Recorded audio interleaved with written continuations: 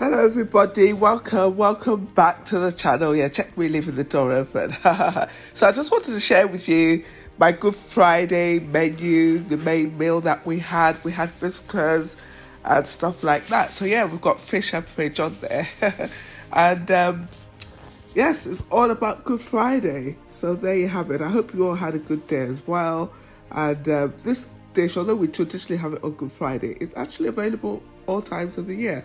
So I got started here. I first of all did the longest thing, which was to roast the vegetables, which was a mix of bell peppers and tomatoes, onions, scotch bonnets, etc. And I just covered them with some oil and I roasted them in my air fryer. Okay, so yeah, I've got a new air fryer, by the way, guys. Yeah, if you're on TikTok, you probably know that. Anyhow, and then what I did is I proceeded to cook the catfish. So the catfish, we tend to boil it first. So I just put a few onions in there with some seasoning, some salt, some onions, pepper, lemon, that type of stuff, parsley. And yeah, that was it. I didn't keep the stock though because I only boiled it for a little bit. And then I made a seasoning mix, which was Maggi cubes, smoked paprika, dried parsley, and some black pepper. Okay, so you know the thing is, traditionally we eat Good Friday on we eat fish on Good Friday because it is said that we don't eat the flesh of a warm-blooded animal due to the sacrifice that Jesus Christ made. Okay, so we eat fish.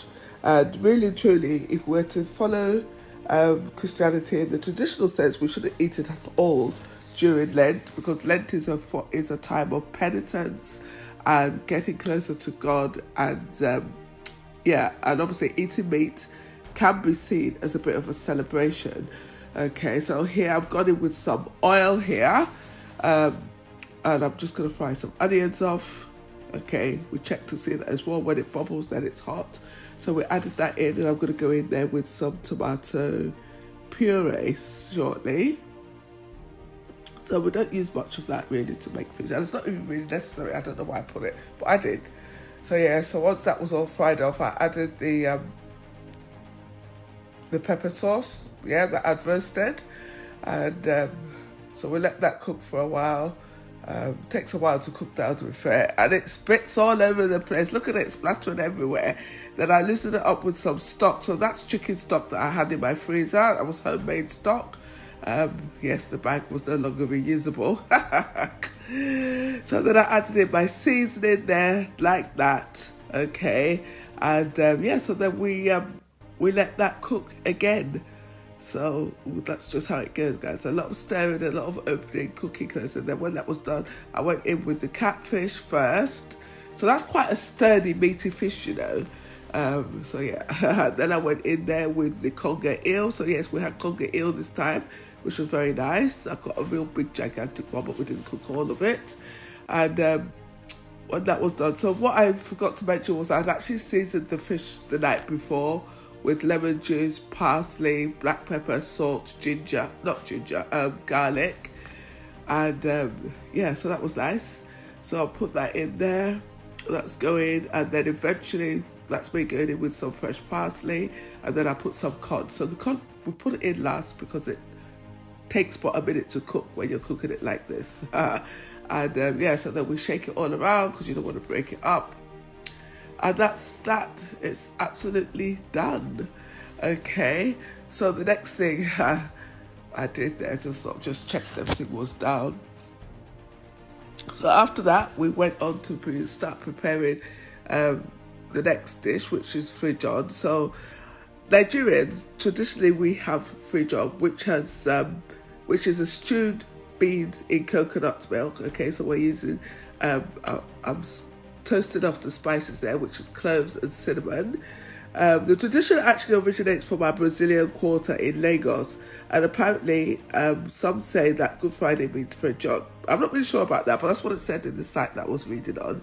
And basically this was brought back by West African people who had been enslaved, and they returned back from Brazil when they were released in 1888, and they came back to Nigeria and were integrated into the society, and we refer to them as Agudas, and they settled on Lagos Island, and it's called Brazilian Quarter, okay?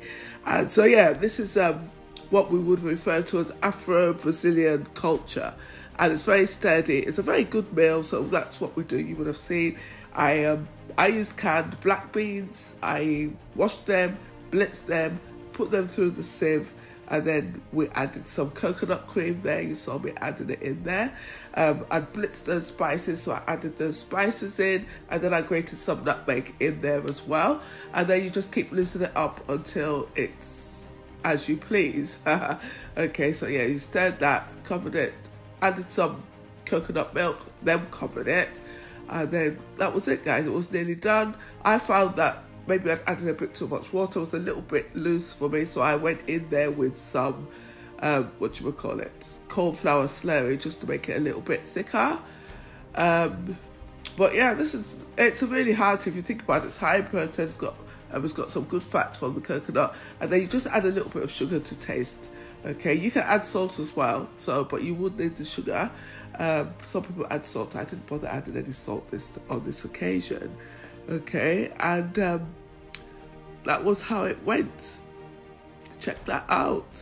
That was me tasting it to see, and I think I found that I needed a bit more sugar, so I added just a bit more sugar in there, and yeah, that was it.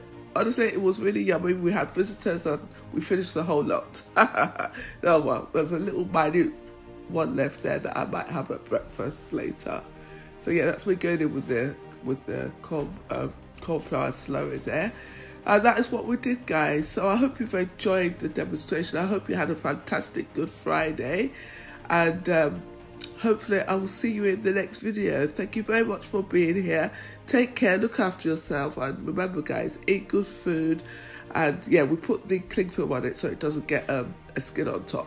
Okay, yeah, so eat good food, stay hydrated, and guys, be kind to yourself and be kind to others. And that's how I stored the rest of the coconut milk. So see you soon. Bye.